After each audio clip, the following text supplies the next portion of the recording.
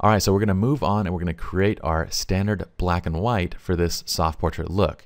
Now, we previously recommended that whenever you guys are creating presets, either base it off of the standard import preset or choose the preset that gets you closest to where you're trying to go with a new preset, okay?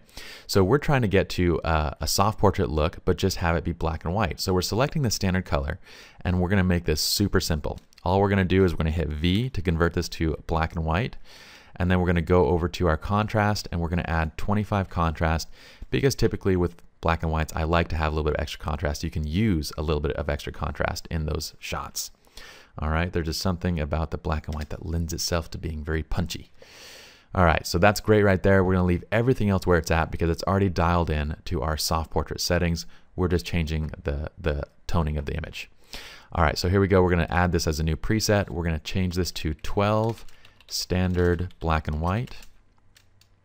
Once again, you're going to select all, and then we're going to deselect lens profile, transform, and chromatic aberration since they're built into the standard import presets.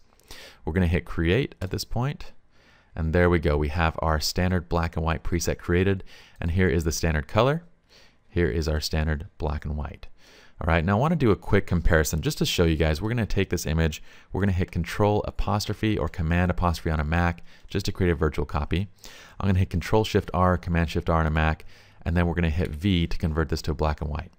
Now, obviously, we've done a lot to this image, other than just converting it to black and white. This is the reset image just using Lightroom's black and white conversion. But what I'm trying to say is basically, whenever you guys are creating black and whites, don't just rely on Lightroom's black and white conversion. Look at how much better our black and white looks by using our black and white preset where we've kind of dialed everything in. Always use your presets for black and white conversion. You'll get that much closer to where you need to be for your final image. And from here, all we got to do is just dial in our exposure by 0.2 to get it up to the right exposure. All right, guys, so don't use the built-in conversion. Ours is much better.